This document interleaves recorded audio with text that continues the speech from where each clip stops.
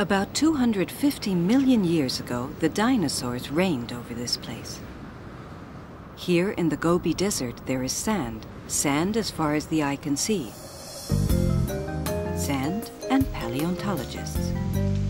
Since dinosaur fossils began to be found here in 1921, the Gobi has attracted many people, especially archaeological experts. This man has just discovered a bone, which I presume fits in somewhere. Finding all the pieces of this puzzle must be difficult, but not impossible. The dinosaurs disappeared from the Gobi 60 million years ago. The sandstorms and avalanches finished them off, but we can get some idea of what they were like by visiting the Natural History Museum in Ulaanbaatar.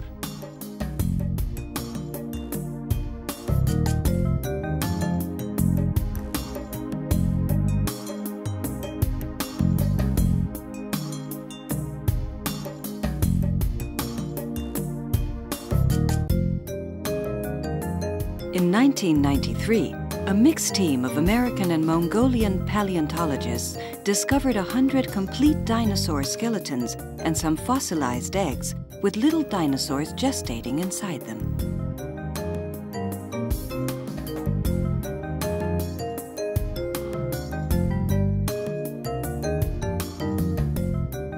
Impressed, I stroll around among vertebrae, spines, and more vertebrae.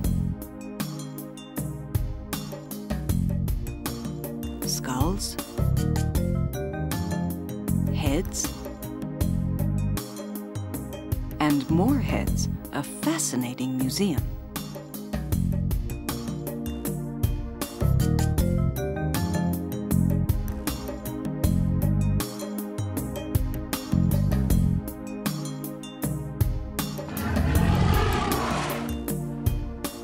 The desert that Marco Polo crossed 700 years ago still contains hundreds of hidden treasures waiting to be unearthed.